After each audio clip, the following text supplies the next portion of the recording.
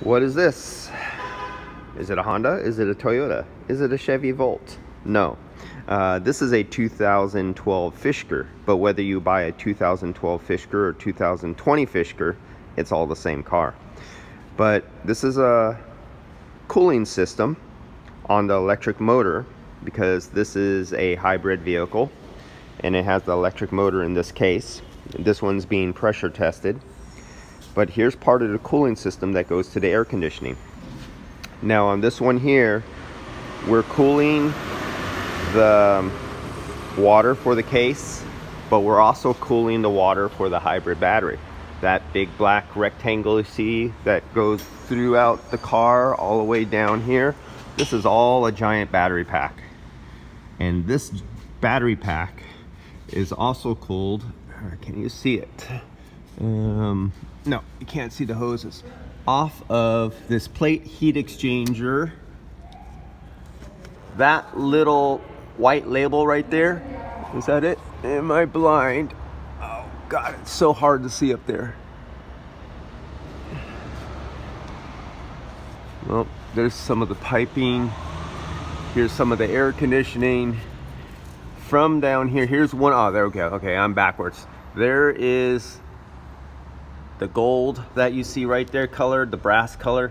That is the solenoid that turns off the refrigerant flow to the plate heat exchanger that has an expansion valve on it, and I cannot see from down here. But that chills the glycol that cools the hybrid battery. When you're charging or you're accelerating and you're heating up the battery, you have to get rid of all that heat, and that's done by the air conditioning system that's also for the passenger.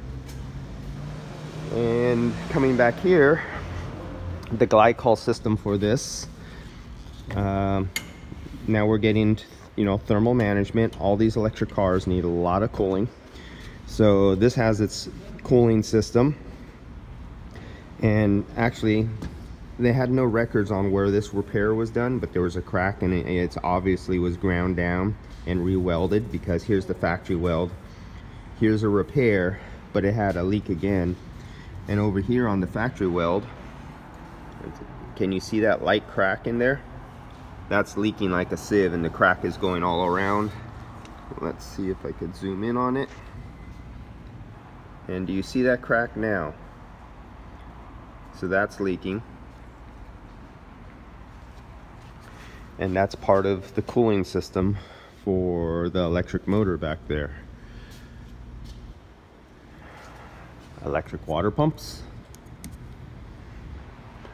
Okay, so more of the cooling system coming from the front off the glycol system that comes from the plate heat exchanger in the front, where I believe, which I can't see, but I have made videos on it before. Oh, you could, nope, still can't see from any of it. This is the other side. Yeah, I'm not gonna, without lowering the vehicle, I won't be able to show you the plate heat exchanger. And here's part of the system up here for more glycol cooling, to do the air cooling part of it before it gets chilled going through the expansion block. And here's the condenser part for the refrigerant for the passenger compartment right here. And this is the Fisker, which this is what the Tesla would have looked like if the designer for the Fisker didn't jump ship and get his own financing and start his own company.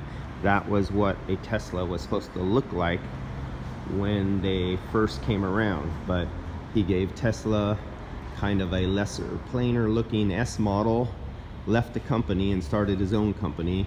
So this is what the Tesla should have looked like when it came out. That's all.